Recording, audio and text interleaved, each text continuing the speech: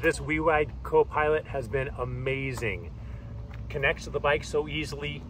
The frame itself folds in half for easy, compact travel and storage. I have it connected here. I'm gonna go through and totally pull it off so that you can see how easy it is to bring it on and off. I even have this fender on this beach cruiser here, so the fender is one thing that we'll have to contend with. Go ahead and pull this lever arm off. Just finished a nice bike ride with my kids, so this is a perfect time to be able to do this. It disconnects here from the bike. The main attachment point will stay on the bike. That's really nice. Now here, this frame here has this lever. Pull this lever up and over, and then you push to the side to disconnect the little pin that's holding the frame open, and then boom, folds in half. That is really, really cool.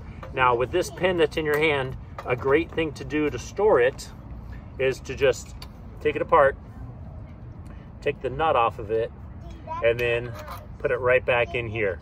That way it stays connected to the bike itself. You're not having to worry about losing it. And I always like keeping it to the trailer itself rather than this post, because in case I go off on a ride and I don't have this with me, I don't need that extra part there, and it's just one more reason for that part to accidentally fall off.